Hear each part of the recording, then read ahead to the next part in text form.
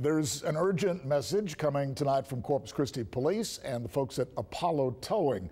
They say move over for their emergency vehicles or you're going to get pulled over. The CCPD was conducting a special enforcement effort along SPID this morning. It led to dozens of people getting tickets for failing to follow Texas law requiring drivers to move over to the next lane for all emergency vehicles, or if that is impossible because of traffic, to slow down to 20 miles an hour under the speed limit. The law covers ambulances, police cars, and fire trucks and tow trucks. It began with police and fire and ambulances, and then it expanded to the TxDOT vehicles, and now it's expanded to the towing industry.